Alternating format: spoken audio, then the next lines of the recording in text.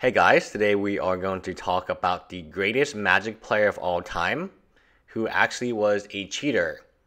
This is not some F&M, and those are two judges. This is Nationals, I believe. And yes, the greatest Magic player to intimidate his opponent is standing on a chair. This is not a joke. This is not fake. The greatest Magic player of all time, Mike Long, would often stand on the chair to intimidate his opponent. He was also caught cheating, but he never got punished for it because for a branding exercise, they needed a champion. Mike Long was the champion they needed to fight the other cheater, Mark Justice. Imagine that, right? It's kind of like when you have to hire Deadpool and you really don't want to because you know it's not going to end well, but you do it anyway and it ends poorly and it's really your fault, which is a coach, for making that decision to make this your champion. I mean, think of how hilarious it is that he's standing on his chair, staring down his opponent. Like these are judges in the background saying, "Oh, this guy's so cool. I love Mike Long. He's gonna win."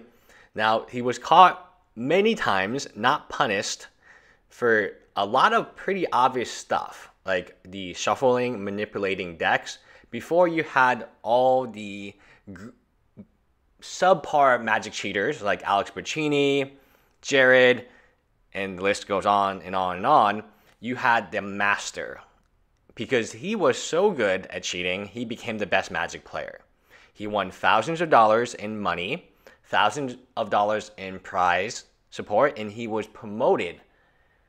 Wizard of Coast promoted this guy like none other. I remember looking up to him, and I knew he cheated. Everyone cheated back in the time because your role models, you either were Mark Justice or you were Mike Long. Now, Wizard of Coast went to delete most of these articles, which I'm going to show you, but you can use the Wayback Machine to find them. So what's going on is he's playing his ideal deck, a combo deck. A combo deck, this was before Emblem Bloom. They were already stacking decks and making it impossible for you, the opponent, to win. It was the 1997 championship match where he has the cards in lap.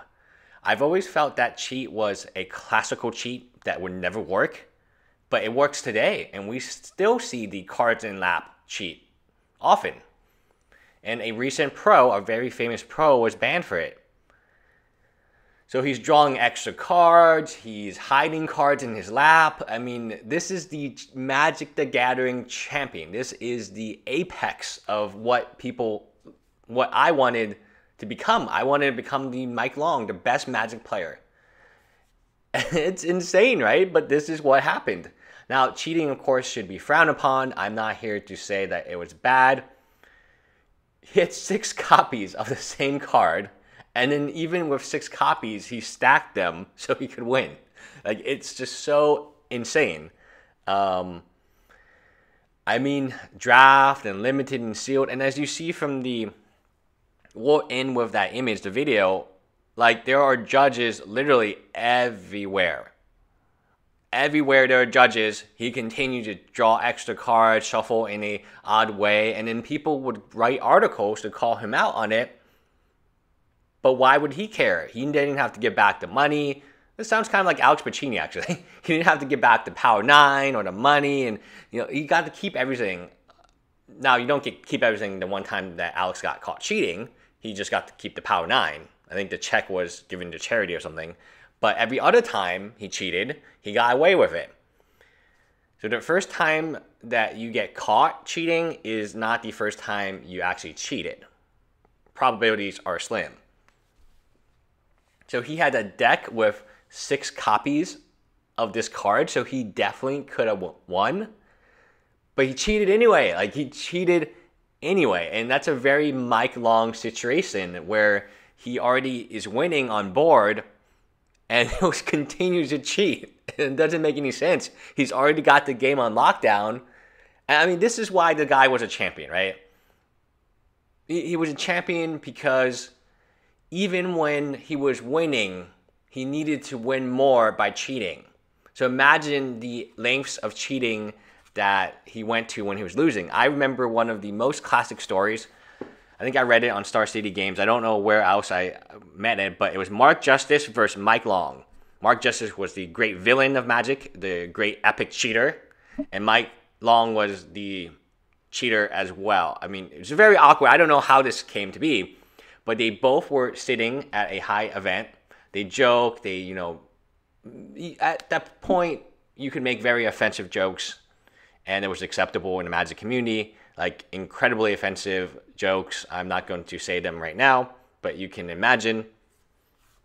And they knock one of them, I think Mark Justice knocks both of their dice off the table, and Mark Justice is trying to like put his life total higher, and then Mike Long picks up his dice and he puts his life total higher, like even higher. I'd say he was at like 5. He like put it to like 20. And Mark Justice is like, wait, I only gained 2 life. You gained 15? And that was the classic Mike Long versus Mark Justice, back and forth. Who could cheat better? Magic the Gathering was a interesting time. And poor Darwin could never beat the guy. He could just never beat the guy because the guy was too good at cheating. So you had a lot of great Magic players who were probably great Magic players without cheating, just not do well. It's like the baseball era with the, you know, Barry Bonds and Mark McGwire. I'm sure some people didn't take in performance enhancing drugs, but then they were never famous and they never got the big contract, like Sammy Sosa. You name all the baseball players, Roger Clemens, who did not take that? Like Lance Armstrong in cycling, who could beat him? Like, it wasn't like they could take away his... Lance lives in Austin, and I saw a recent or a tweet from him where he takes a photo of all his yellow, which means shirts, which meant that he was in first place. And he's like, come get this. And, you know, yeah, you can't get it because he already won. And he already has endorsement. And he already has a foundation. And he already has all this stuff. And that's the same way for Mike Long. Wow, I almost said Mark Justice. And Mike Long, Mark Justice, I mean, poor Darwin. He could never win. He could just never beat this guy. Because Long had purposely manipulated his deck. People all knew it. They all understood that at the end of the day, you cannot beat this guy. He was invincible. And the judges, I mean, we'll see the video. There's all these judges and they're letting him stand to intimidate his opponent. And he's talking like really offensive stuff. Luckily, there's commentators, right? So people don't know how offensive he was. But he, as a tactic, would say like, blank, blank you, just randomly. Like, and the opponent's like, what? What's going on? And he would randomly stand up, sit in his chair, sit down. So it wouldn't be like he was just sitting in his chair the whole time or standing in his chair the whole time. He would stand and then sit and then stand. And he would actually stand on his chair. Like, it's almost, I'm so glad I saw this video because it's almost impossible to prove this happened. But all you need to know is to gain an edge over his opponent, he would stand like this, or he would sit in his chair like this. So with this type of opponent, what is he not going to do to win? But the most, I mean, look. I mean, and the judges are like, oh yeah, great. And this is when he's on camera. He's probably mouthing some bad words. Like, I cannot make out what he's saying. But I guarantee you, he's saying something like, F you, you blanker. Like, he would say that all the time. It was legendary. And it was, you know, people said, the people who supported Mike Long, they had 2 arguments. At least he's not Mark Justice. Mark Justice was far worse. He's the guy, like, he's the guy who, when he got caught cheating, maybe it was Mike Long, but he threw his deck in a trash can. And then they couldn't prove that he was cheating. I mean, come on now. I mean, it's legendary. Like, some of the stuff that went on when I was in elementary school and middle school following these guys on Inquest magazine and on the coverage on ESPN, actually, it was on. Macadian Mask was on ESPN. And I feel so bad for the John Finkels and the Darwins, where I know they know these people are cheating, but the judges don't care. Wizard of I mean, look at this judge. He's like, man, I love Mike Long. He's awesome. I want to be like, everyone wanted to be like Mike Long. And his opponents didn't care. They were like, oh, great, go for it, Mike. Way to draw that, you know. Wow, you top decked an amazing card. Everyone knew he was cheating. Everyone knew he was manipulating the deck. So the first one was, at least he's not Mark Justice. The second one was, he just wants to get an edge, and any edge is fine. Sitting in your chair is fine. Yelling curse words at your opponent at random times is fine. You know, cheating is fine. Anything to win. And he was the Magic the Gathering, in my opinion, as a win percentage, as a...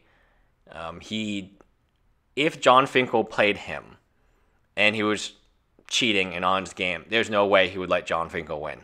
Just none. You could not beat this guy. And that was what was legendary about him. He would take every single edge possible, including cheating, even when he was winning by a lot, to beat you. He took no chances, and there was a 0 probability of you winning. Now, sometimes you would beat him, but the only person who could really beat him was Mark Justice.